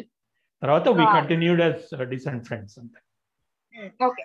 సో అయితే ఇప్పుడు మూవీస్ లో మీరు ఒక పర్టికులర్ గా ఒక ఆ క్వశ్చన్ ఎందుకు అడిగారు అది చెప్పండి నాకు. ఆ క్వశ్చన్ ఎందుకు అడిగారు? ఆర్జీవి పూరి జగన్నాథ్ నేను అని. రిషి క్యారెక్టర్ లో నాకు ఒక్కొక్క పాయింట్స్ లో ఇప్పుడు మీరు మన పోకిరి సినిమాలో మహేష్ బాబు లెక్క కొన్ని కనిపిస్తున్నాయి అనమాట. So I thought first okay వీళ్ళంతా ఏమో రూమ్మేట్స్ ఏమో లేకపోతే ఇంత సైమల్టేనియస్ గా ఎందుకు వస్తున్నాయి ఇలాంటి ఆలోచనలు పీపుల్స్ కి అని. అదే అంటే ఆలోచించే తీరుకి ఒక మోటివేషన్ ఉంటుంది. వీడు ఒక అనాథ, వీడు ఒక అనాథ, ఋషి క్యారెక్టర్ ఒక అనాథ ఒక అనాథ, ఒక విపరీతమైన ఇంటెలిజెన్స్. ఎంత ఇంటెలిజెన్స్ అంటే వాడు ఐక్యూకి మిగతా వాళ్ళు జనరల్ గా ఇదవ్వరు. వాడు వెధవ, వాడికి ఏమీ రాదు, వీడా మన క్లాస్మేట్ అనుకున్న వాళ్ళు వాడు క్లాస్ ఫస్ట్ వచ్చేటప్పటికి ఒక్కసారిగా అందరికి ఒక రకమైన ఇదనమాట. క్లాస్ ఫస్ట్ వచ్చిందని చెప్పని ఫ్రెండ్ రూమ్మేట్ వచ్చి వాడిని లేపి అరే నీ క్లాస్ ఫస్ట్ వచ్చిందిరా అంటే వీడు అయితే లేపాలా అంటాడు. సో దట్స్ వాడు ఏంటి అంటే వాడి క్యారెక్టర్ ఏంటి, he just speaks his mind. దాన్ని అబద్ధం మాట్లాడడం అనేది వాడికి ఇష్టం లేదు. వాడికి అక్కడ ఒక అమ్మాయిని ఏడ్పిస్తున్నారు నలుగురు అంటే ఓకే, నలుగురు ఏడ్పిస్తున్నారు, నలుగురు నవ్వుతున్నారు, అమ్మాయి ఏడుస్తుంది, సో డెమోక్రసీలో ఓకే కదా అంట. నీకు బ్లడ్ బాయిల్ అవుదా నీకు అని అడుగుతుంది. బ్లడ్ బాయిల్ అవుదా నీకు అని అంటే అవుతుంది, ఇది వాళ్ళని సాగొట్టమని చెప్తుంది, ఇది ఆపుతుంది, నీకు సంబంధం లేదని చెప్పని నా ప్రాణం కంటే నాకెవరు ముఖ్యం కాదంటాడు. ఈ అమ్మాయి వెళ్ళేటప్పటికి వీడు వెళ్ళి వాళ్ళని కొట్టడానికి వెళ్తాడు, వీడు దెబ్బలు తింటూ వెళ్తాడు. ఆ అమ్మాయి వచ్చి అడుగుతుంది నీ ప్రాణం కంటే నీకెవరు ముఖ్యం కాదని అంటే నువ్వు ముఖ్యం నాకు ఇప్పుడే తెలిసిందంట. సో సింపుల్ అండ్ స్ట్రైట్ అన్నమాట, నథింగ్ యూనో. సో వాడి అన్కూత్ లాగా అనిపిస్తుంది, అంటే ఏమి తెలియని ఇడియాటిక్ లాగా అనిపిస్తాయి వాడి మాటలు, but there is a great motivation behind this అన్నమాట. సో దీంతో ఆ రిజాల్వ్ తోటి ఆ పిల్లవాడిని సేవ్ చేయడానికి అని చెప్పని నిల్చుంటాడు. సో ఇక్కడ వరకు అసలు మీ జర్నీ ఫ్యూ ఎట్లా వెళ్తుందంటే ఇలా స్ట్రైట్ గా వెళ్తుంది కదా. సో ఇప్పుడు టర్న్ చేసి మళ్ళీ డైరెక్టర్ గా కొత్త మూవీస్, కొత్త ప్రాజెక్ట్స్ ఏమైనా తెర మీదకి వచ్చే ప్రయత్నాలు ఏమైనా మళ్ళీ మొదలు పెట్టారా? I'm always a director, as I said, రాసుకుంటూ ఉంటాను, అనుకోకుండా ప్రాజెక్ట్స్ వస్తూ ఉంటాయి, వెళ్తూ ఉంటాయి. సో ఈ ఇయర్ 1 or 2 months లో I'll be starting another production now. So and ఇంకొకటి మనకి చాలా ఇప్పుడు ప్లాట్ఫామ్స్ ఎక్కువ అయిపోయి చాలా మంది వాళ్ళని ప్రూవ్ చేసుకునే క్రమంలో బయటకు వస్తున్నారు. సో అలా మీరు ఎవరినైనా పిక్ చేసుకున్నారా ఈ మధ్యకాలం నుంచి? సరే ఈ అమ్మాయి కానీ ఈ అబ్బాయి కానీ బాగా చేస్తున్నారు, సో వీళ్ళని ఒకసారి పిలిపించి మాట్లాడదాము, వీళ్ళని ఒకసారి కెమెరా టెస్ట్ చేద్దామని చేసాము. ఇన్ఫాక్ట్ మనది ఒక సినిమా యాక్చువల్ గా స్టార్ట్ అవ్వాలి, శిశిరం అని డిసెంబర్ లోనే స్టార్ట్ అవ్వాలి, బట్ ఫర్ సమ్ రీజన్స్ అది పోస్ట్పోన్ అయింది. ఆ టైంలో వీ హ్యావ్ యాక్చువల్లీ చాలా మందిని ఇంటర్వ్యూ చేశాము, మంచి డేటాబేస్, తెలుగు అమ్మాయిలు తెలుగు అబ్బాయిలు చాలా మంది రెడీగా ఉన్నారు. నాట్ జస్ట్ యాక్టింగ్ టాలెంటే కాదు, ఈవెన్ క్రియేటివ్ టాలెంట్ కూడా చాలా మంది, music talent, writing talent, lyrical talent, వీళ్ళందరూ కూడా బాగా ఇదిలో ఉన్నారు. వీళ్ళతో అడ్వాంటేజ్ ఏంటి అంటే పర్హాప్స్ 20 ఏళ్ల క్రితం నేనున్న దానికి ఇప్పటి టాలెంట్కి ఉన్న ఒక తేడా, క్లియర్ తేడా ఏంటి అంటే వీళ్ళు ఎక్స్పోజ్ అయ్యున్నారు. వీళ్ళు ఎక్స్పోజ్ దేనికి, ప్రపంచంలోని వేరు భాషల్లోంచి వచ్చే కాంటెంట్కి ఎక్స్పోజ్ అయ్యున్నారు. వీళ్ళతో డిసడ్వాంటేజ్ ఏమో ప్రిపేర్డ్గా లేరు. సో వీళ్ళ కొద్దిగా 1 or 2 ప్రాజెక్ట్స్ చేసి హ్యాండ్స్ ఆన్ అయిన తర్వాత, రియల్ టైమ్ ఎక్స్పీరియన్స్ వచ్చిన తర్వాత వీళ్ళని కనుక నిజంగా మనం ప్రొజెక్ట్ చేయగలిగితే చాలా మంది దీనిలోంచి మంచి టాలెంట్ వచ్చే ఛాన్స్ ఉంది. That's what my observation. Thank you so much. ఎందుకు చెప్తున్నానంటే ఇప్పుడు మన వాయిస్ లో కూడా చాలా మంది అది మీరు వద్దామని నాకు తెలుసు, మీరు వద్దామనే మీ ప్లాన్ లేదా? నేను వస్తే మన వాయిస్ లో ఇలా ఆర్జేలు ఇంటర్వ్యూ చేసేది ఎవరు? మళ్ళీ వాళ్ళందరూ ఇబ్బంది పడతారు కదా.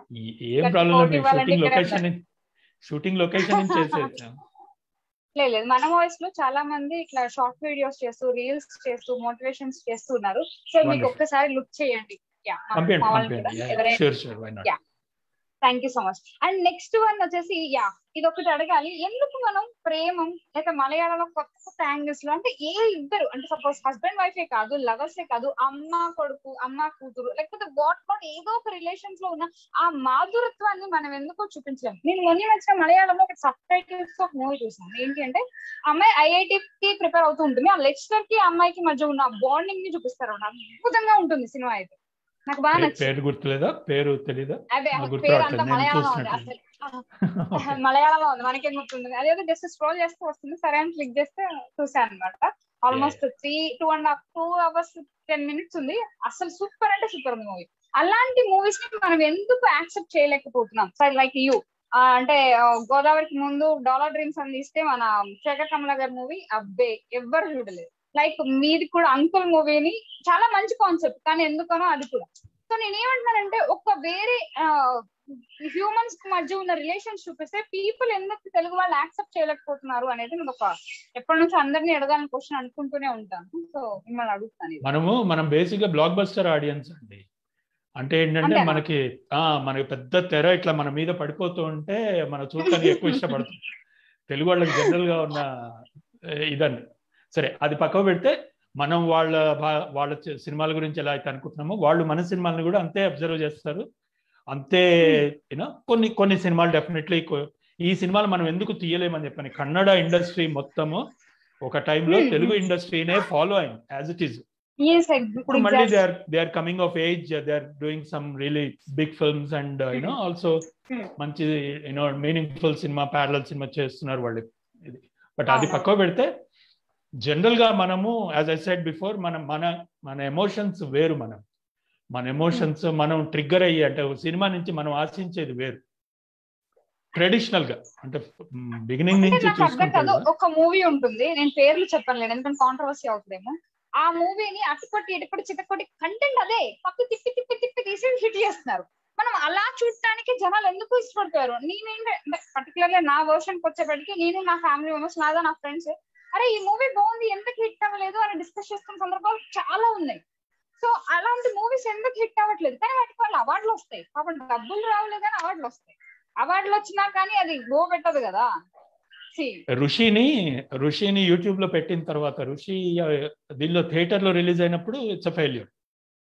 యూట్యూబ్ లో పెట్టాక more than close to 2.5 million దాకా చూస్తున్నారు ఇప్పటికి 3 years లో. దాని కింద మీరు కామెంట్స్ చదివితే దాన్ని సక్సెస్ అయిన వేరే 4-5 సినిమాలతో పోల్చి వాటికంటే ఇది బెటర్ సినిమా అని చెప్పిన వాళ్ళు ఉన్నారు చాలా మంది. ఒకటి కాదు ఇద్దరు, చాలా మంది చెప్పారు. I won't name them, but అది చేసిన వీళ్ళు ఉన్నారు. అంటే ఏమవుతుంది, మనము వి క్లియర్లీ డిమార్క్ ఆర్ మన ప్రిఫరెన్సెస్ చాలా క్లియర్ గా డిమార్క్ అయి ఉన్నాయి. నేను థియేటర్ లో 150 రూపాయలు పెట్టి ఈ సినిమా చూస్తా, నేను అదే 150 రూపాయలు నెలకి నేను సబ్స్క్రైబ్ చేసి ఓటీటీలో ఈ సినిమాలు చూస్తా. ఇది ఇక్కడే కాదు, ఇన్ఫాక్ట్ తీసేటప్పుడు కూడా మనకు కూడా ఒక క్లారిటీ ఉంటుంది, ఈవెన్ మేకర్స్ కూడా ఒక క్లారిటీ ఉంటుంది. అంటే ఈ కాంటెంట్ ఒక పెద్ద స్క్రీన్ మీద బాగుంటుందా, చిన్న స్క్రీన్ మీద బాగుంటుందా, చిన్న స్క్రీన్ మీదే ఒక వెబ్ సిరీస్ లాగా బాగుంటుందా, సినిమా లాగా బాగుంటుందా, ఇవన్నీ మనం కూడా ఆలోచిస్తాం. అలాగే ఆడియన్స్ కూడా ఒక క్లియర్ మైండ్ చాలా క్లియర్ గా ఉన్నారు. తెలుగు వాళ్ళకు ఉన్నంత clarity as an audience, overall audience గా తెలుగు వాళ్ళకు ఉన్న క్లారిటీ ఇంకెవరికీ లేదు.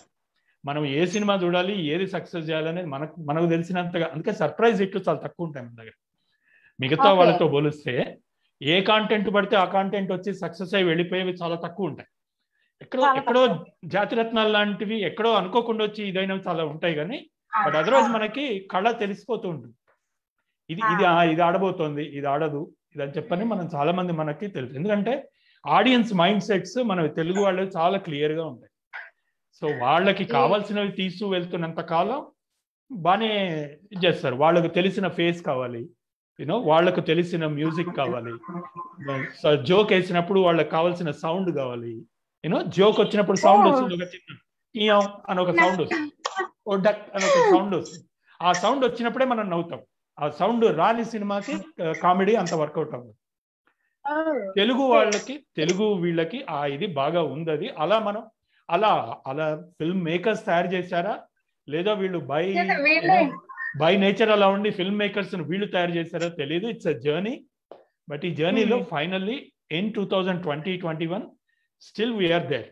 అందుకే మీరు అన్నట్టు నిజంగా ఒక చిన్న ఐడియాని తీసుకొని వచ్చి ఆ ఐడియా తోటి ఐడియాని ఎక్స్పాండ్ చేసి ఒక సినిమాగా తీసి నిజంగా I have a good feeling that now is the time for such movies. Change. Especially OTT. Change కావాలి actually. Change కావాలి. OTT అది తీసుకొస్తుందని నమ్ముతున్నాను. చిన్న చిన్న థాట్స్ కూడా లైక్ కలర్ ఫోటో ఇట్లాంటివి వచ్చి సక్సెస్ అయ్యే ఛాన్స్ కనిపిస్తుందని నా నమ్మకం.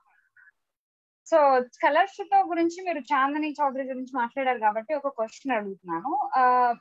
తెలుగు హీరోయిన్స్ లో తిను ఇప్పుడు వచ్చారు, ఆ తర్వాత మొన్న అనన్య నాగళ్ళ అని ఒక అమ్మాయి వచ్చింది, లైక్ వకీల్ సార్.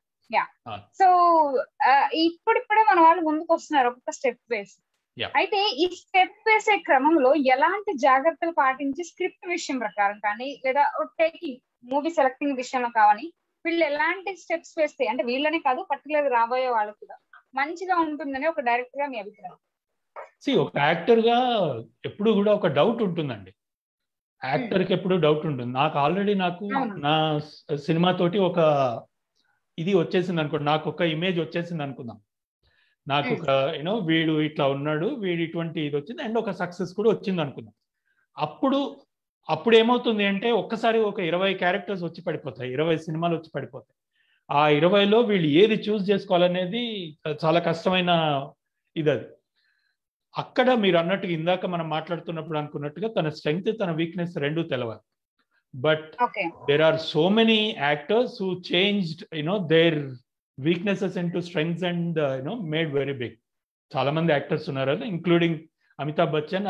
ఆయన వాయిస్ బాగాలేదని అన్న వాళ్ళు కూడా ఉన్నారు బిగినింగ్ లో, అమితాబ్ బచ్చన్.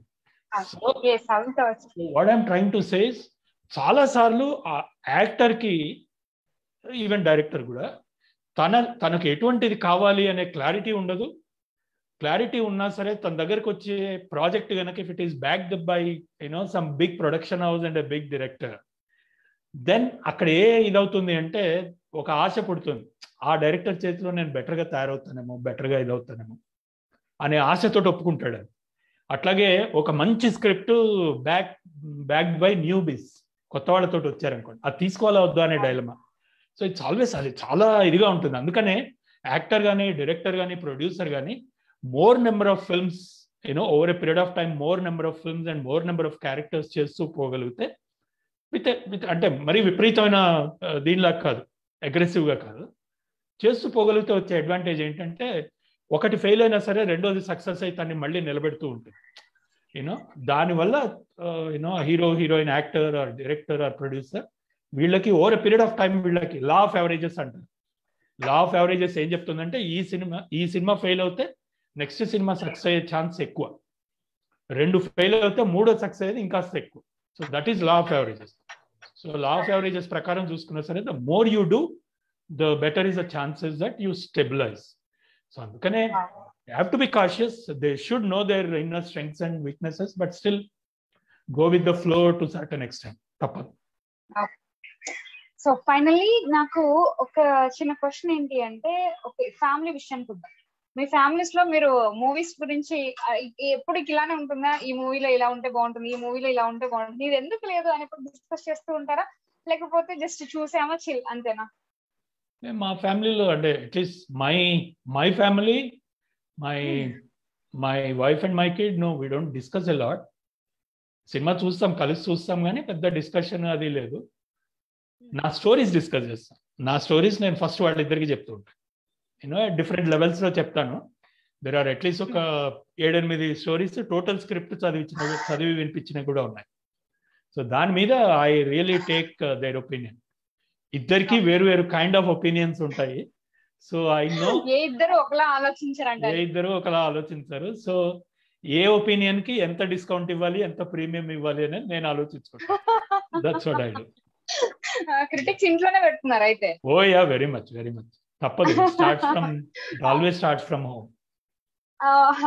ఏదైనా అంతే, మనం ఏదైనా సాధించాలని బయలుదేరే టైంలో ముందు లగేజ్ వీళ్ళే ఉంటారు, నువ్వు చెయ్యలేవు, ఐ టోల్డ్ యూ అని మొత్తుంటూ ఉంటారు అన్నమాట. అమ్మా. So okay, so beginning of the part ఏంటి అంటే, నాకు డైరెక్టర్ గా మూవీస్ చేస్తూ కొన్ని సమ్ టైమ్స్ ఇట్లా మిస్ అవుతూ ఉంటాయి. అంటే ఎలా చెప్పాలి, నేను ఇది చేస్తున్నాను, ఇది చేయడానికి సిద్ధంగా ఉన్నాను, కానీ అది చేస్తున్న క్రమంలో నేను మిస్ అయ్యానే, నేను ఈ సినిమాలో నేను లేనే, ఈ డైరెక్టర్ గా ఉండి ఆ మూవీ అయ్యొచ్చు మిస్ అయ్యిందే నాకు, నేను కూడా అక్కడ ఉండి నేను కూడా అసిస్టెంట్ డైరెక్టర్ చేయాల్సి ఉండే లేదా డైరెక్టర్ గా చేయాల్సి ఉండే అని మీకు కెరియర్ స్టార్టింగ్ లో ఎప్పుడైనా అనిపించిందా? లేదు, ఐ వాజ్ ఆఫర్డ్ యాక్చువల్లీ ముగ్గురులో ఎవరో ఒకరి దగ్గర జాయిన్ అవ్వచ్చు అన్న ఆఫర్ వచ్చింది నాకు. దాసరి గారు, రాఘవేంద్రరావు గారు, రామ్ గోపాల్ వర్మ గారు. సో వీళ్ళ ముగ్గురులో ఎవరి దగ్గర జాయిన్ అవుతావు అంటే నేను దాసరి గారి దగ్గర అన్నాను. కేఎస్ రామారావు గారు అడిగారు అనమాట. సో అడిగితే నేను దాసరి గారి దగ్గర అన్నాను. ఇమ్మీడియట్లీ ఆయన మాట్లాడేశారు, పెట్టుకున్నారు ఆయన. అంటే లుకింగ్ బ్యాక్ నాకు I don't have any regrets or any ఇది, because I got what all any ఒక అసిస్టెంట్ డైరెక్టర్ గా ఆ టైంలో రావాల్సిన విజ్ఞానం కానీ లేకపోతే ఆ సన్మానం కానీ రెండూ వచ్చినాయి నాకు ఆయన దగ్గర. బట్ ఒక సినిమా అయినా సరే ఆర్ ఒక ప్రాజెక్ట్ అయినా నేను డెఫినెట్లీ రామ్ గోపాల్ వర్మ గారి దగ్గర చేసి ఉంటే బాగుండేది అని మాత్రం అనిపించింది నాకు. అది రీజన్ బీయింగ్ అంటే ఇందాకన్నట్టు ఆయనకు అదృష్టం లేదు కాదు, బట్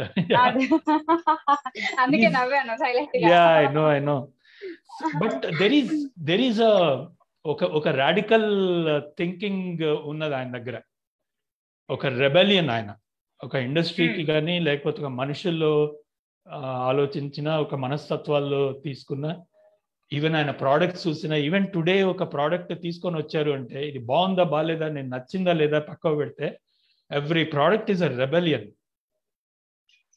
అది మంచిదా, ఒక గ్రూప్ని తిడుతుందా, ఒక పర్టికులర్ మనిషిని అవమానిస్తుందా, ఇవన్నీ పక్కకు పెడితే it's always a rebellion and it's talking in to someone's I, మీ కళ్ళలోకి సూటిగా చూస్తూ మిమ్మల్ని అడుగుతుంది.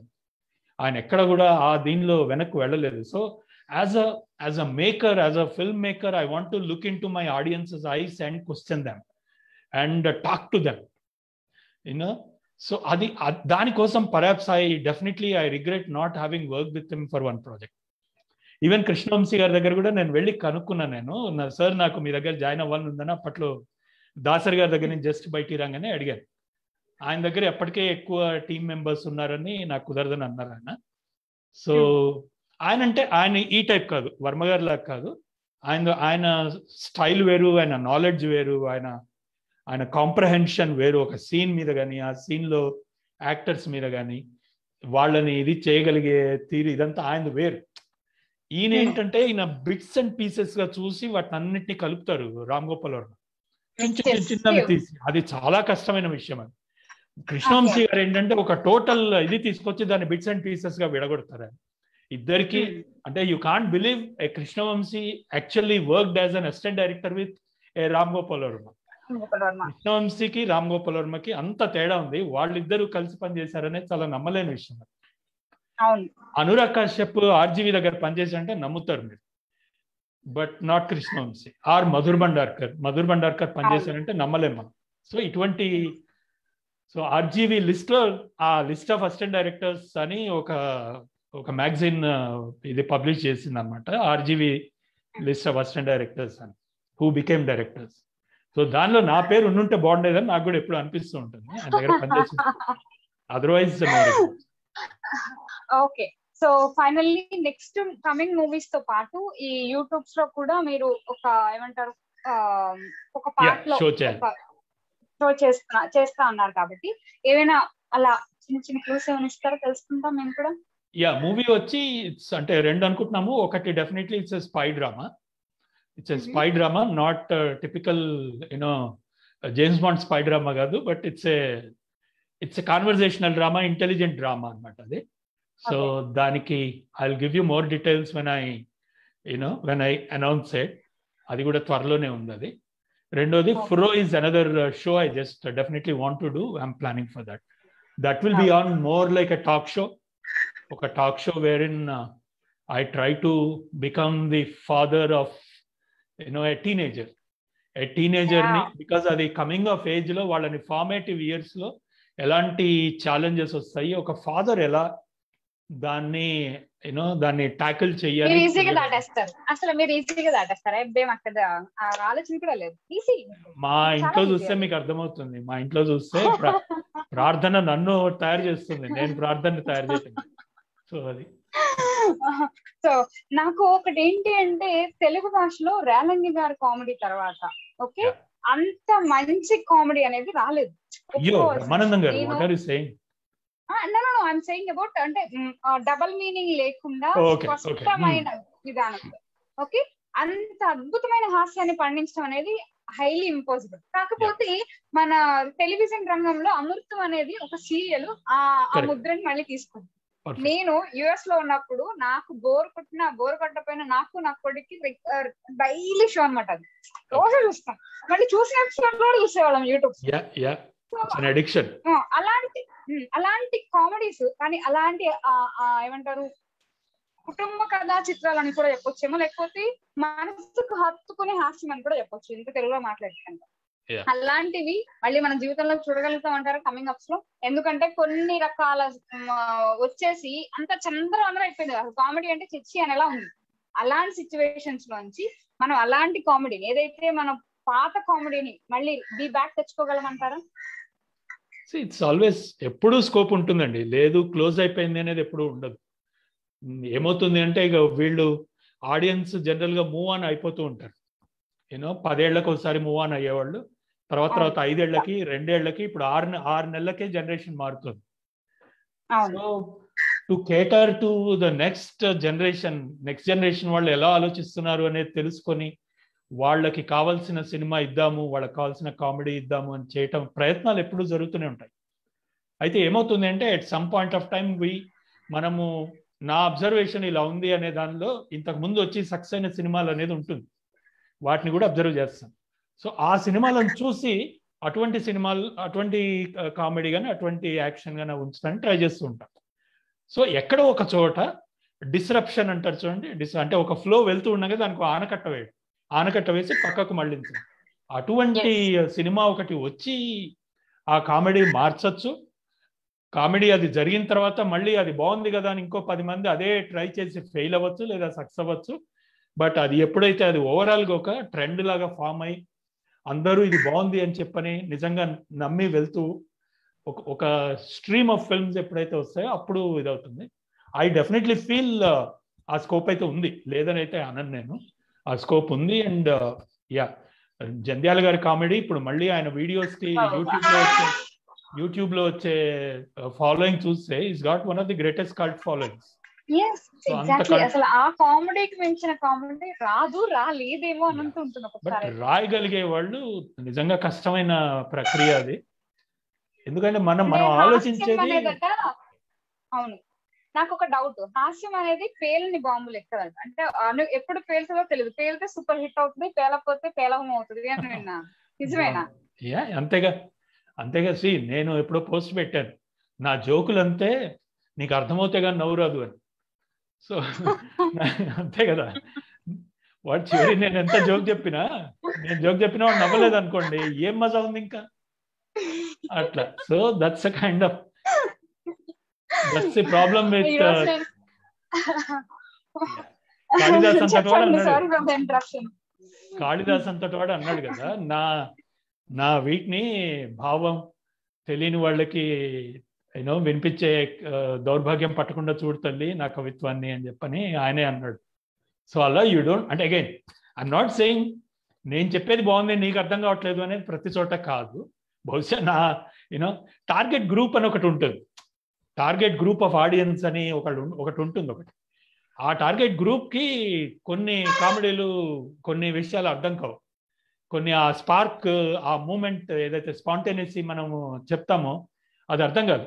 లేదా ఒక మాట మాట్లాడి నవ్వుతూ ఉండగా ఇంకో మాట మాట్లాడామనుకోండి, అది కలిసిపోతుంది ఆ కామెడీ.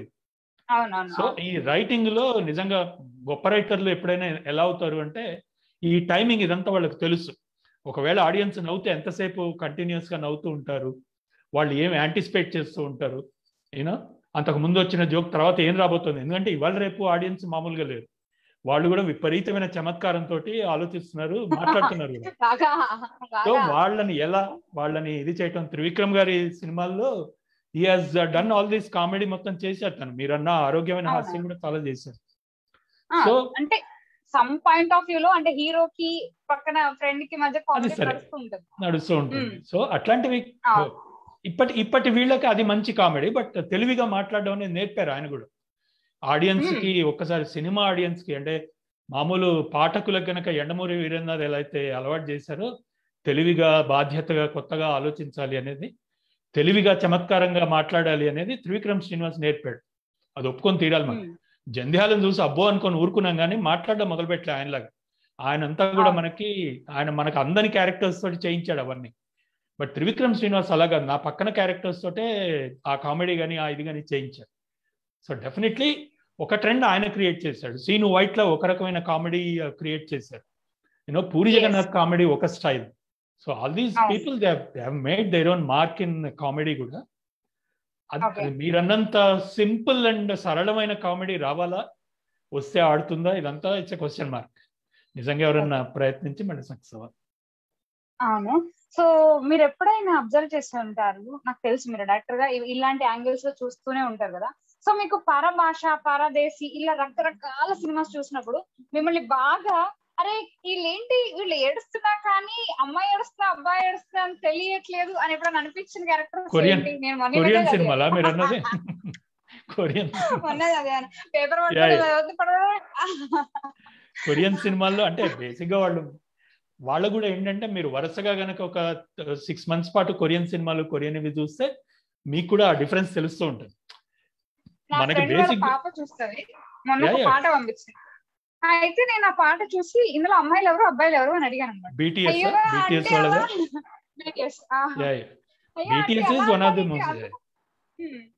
అలా అంటారేంటి అంటది. నాకు అసలు అందులో ఎవడెవడో అర్థమే కావట్లేదు, అన్ని ఒకేలా ఉన్నాయి. మా అమ్మాయి నా ఎదురుగా 7గురిని కూర్చోబెట్టి 7 ఫోటోలు పెట్టి ఇందులో ఎవరైతే చెప్పంటుంది. సో ఈ 7 5 అసలు నాకు ఒకటే 7 ఫోటోలు అంటా నేను. సో ఒకటే అనాలో ఒకటే అనాలో తెలియదు. సో ఇనిషియల్ గా అలా ఉండేది. Now I have I can differentiate వీళ్ళందరినీ. అంత నన్ను కౌన్సిల్ చేసింది, కండిషన్ చేసింది నన్ను. వాళ్ళ పాటలు నేను వింటాను. ఐ రియల్లీ లవ్ దేర్ ఇది ఆర్మీ వీడియోస్ చూస్తూ ఉంటాను నేను. ఫ్రో నా ఉద్దేశం అదే. ఫ్రో షో అన్నా కదా, ఫ్రో షో ఐడియా అదే అనమాట. అంటే it's easy today, it's easy for you to reduce the generation gap with your kids. వాళ్ళు ఏం ఆలోచిస్తున్నారు, వాళ్ళు ఏం వింటున్నారు, వాళ్ళు ఎలాంటి జార్గన్ వాడుతున్నారు, వాళ్ళు ఎలాంటి దారుల్లో వెళ్తున్నారు అనేది మీరు వాళ్ళని ఫాలో అవటం అనేది ఈజీ రిలేటివ్లీ. ఇప్పటికీ వాళ్ళ మీ దగ్గర నుంచి దూరంగా వెళ్ళి ఒక క్లోజ్డ్ దీనిలో వాళ్ళు బిహేవ్ చేస్తూ ఉంటారు, తప్పదు. బట్ ఉన్నంతలో వాళ్ళు ఎలా ఆలోచిస్తున్నారు, ఒకవేళ వాళ్ళు మాట్లాడకపోతే ఎందుకు మాట్లాడట్లేదు, ఇవన్నీ కూడా తెలుసుకోగలిగిన ఛాన్స్ మనకు ఉన్నది ఇప్పుడు. So that's what I want. నాకు ప్రోలో ఒక చిన్న ఇట్లాంటి ఒక పాయింట్ చూడాలనుంది. ఏంటి అంటే సెన్సిటివ్ కిడ్స్ ఉంటారు. అంటే ఎట్లా అంటే వాడు కోడిని కొద్దామన్నా ఏడుస్తాడు, ఇంట్లో నాన్ వెజ్ వండాలంటే వాడు లేని రోజు చూస్తే వండుకోవాలి. నేను పడుతున్నాను ఆ బాధలు. సో 9 years అండి. నరకం చూపిస్తున్నాడంటే నమ్మండి. కోడిని తినేవాడు ఏమనంటే కోడికి ప్రాణం ఉంటది, లైఫ్ ఉంటది. ఫిష్ ఎలా తింటావు నువ్వు, అసలు మనిషిగా అని అడుగుతాడు నన్ను. ఆక్వేరియంలో చూడు ఎంత ముచ్చటగా తిరుగుతున్నాడు, అది వేరు ఇది వేరు అన్నాకన్నా ఒప్పుకోవడం అనమాట. సో ఇది ఒకటి. అండ్ ఇంకొకటి ప్లాంట్స్ కి మనం ఎరువు వేస్తాం కదా, వాడు ఆర్గానిక్ ఎరువే. సో ఎంత సెన్సిటివ్ పర్సన్. అలాంటి చిన్న చిన్నవి ఏమైనా తీసుకుంటే నాకు నాలాంటి ఏమంటారు బడుగు బడిగిన జీవులు అమ్మలకి అర్థం అవుతుంది అనమాట. లేదు ఇది అందరికి కొత్తగా డెవలప్ అవుతున్న క్యారెక్టర్స్ ట్రైట్స్ ఏంటనేది తెలవాలి. మన ఇంట్లో మనం చేసుకునే పనుల నుంచి తెలియకుండా ఒక్కసారిగా వాడు ఏదో వీడియోనో లేకపోతే ఒక ఫ్రెండ్ మాటనో లేకపోతే బయట ఒక సినిమానో ఏదో చూసి ఒక్కసారిగా ప్రభావితం అవుతాడు. సో అది ఎలా అయ్యాడు, ఎందుకు అయ్యాడు అనేది మనం వి నీడ్ టు రియలీ వాడిని ఆన్ చేయాలి, వాడిని నెమ్మదిగా వాడిని అలవాటు చేయాలి. మనం అలవాటు కావాలి, మనం వాడి కోసం త్యాగం చేయాలి. తప్పదు. మీరు అన్నారు వాడు లేనప్పుడు చూసి. అండ్ ఇంకొక 2-3 ఏళ్లలో వాడికే అర్థమవుతుంది. ఏమంటాడంటే when you want to do it, అమ్మా నువ్వు నా కోసం త్యాగం చేయనక్కర్లేదు, నేను బయటికి వెళ్ళొస్తాను, నువ్వు వండుకొని తిను, ఇది అంటాడు. ఇప్పుడు మేబీ బికాస్ ఈజ్ 9 or 10 కాబట్టి ఇప్పుడు తెలియకపోవచ్చు అతనికి. బట్ ఇంకో 2-3 years లో వన్స్ హిట్స్ ద టీనేజ్ ఇది వస్తుంది కదా, అప్పుడు వస్తాడు. They are becoming very responsible అండి. ఇప్పటి జనరేషన్, ఇప్పటి టీనేజ్ వీళ్ళు మిలేనియల్స్, అంతకంటే కొంచెం యంగర్ వాళ్ళు, they are becoming very responsible by ఇది చూస్తున్నాము. సో నాకు కూడా మీ యొక్క ఫ్యూజ్ ఎట్లా అంటే మీ సక్సెస్ వేలో చాలా చాలా చాలా నెంబర్ ఆఫ్ మూవీస్ మీరు యాక్ట్ చేయాలి, డైరెక్ట్ చేయాలి. అట్ ద సేమ్ టైం చాలా మంది కొత్త కొత్త ఆర్టిస్టులతో మీరు సక్సెస్ ఈసారి అంటే ఇప్పటి వరకు కొట్టిన వాటికన్నా మంచి బౌండరీస్ దాటాలని మనస్ఫూర్తిగా కోరుకుంటున్నాను. Thanks for being on this part. Thank you.